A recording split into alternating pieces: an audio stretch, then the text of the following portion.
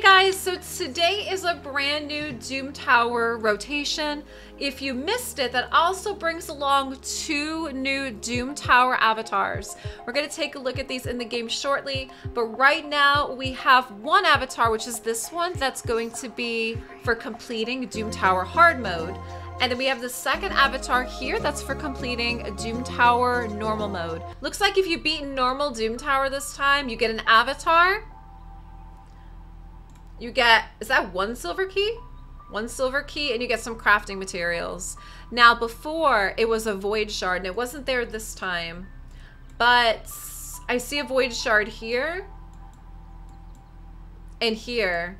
I don't remember if they gave us 2 actually in the tower last time. So what they might have done is they might have just shifted it.